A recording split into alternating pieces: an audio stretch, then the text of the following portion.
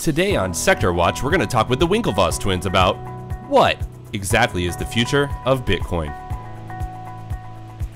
Bitcoin is basically a form of money is built for the internet. You could send it to anywhere around the world as long as somebody has zeros and ones, 7 days of a month, a week.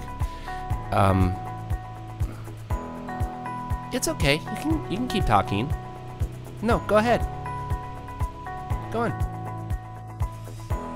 We first learned about Bitcoin in the summer of 1972, and we were in Spain. When we felt the pain of moving money from our country to Spain, we started talking to Bitcoiners, and we figured we could.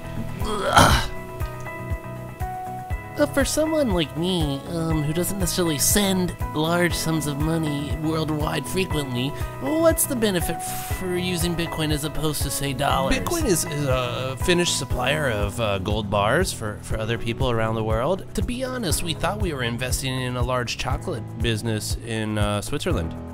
You know, the kind with the coins that you can unwrap and eat with your friends. Oh, so you guys thought you invested in chocolate coins to have, eat with other people in the, like at the holidays and stuff? Like you get in your stockings? I think it's a little bit more than that. It is for everyone to enjoy chocolate. Even at the New York Stock Exchange, we stood out front and passed them around for hours. And we watched the stock prices go up. And what my brother's trying to say here is that, we don't really understand any of this at all.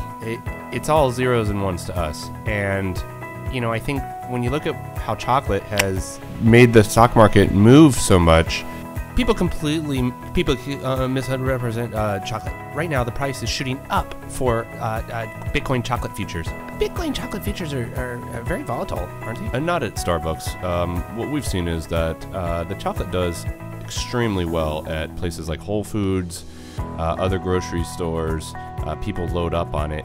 They consider it as like something they hoard during the holidays. And we're hoping that this will actually revolutionize everything that's going on around the globe.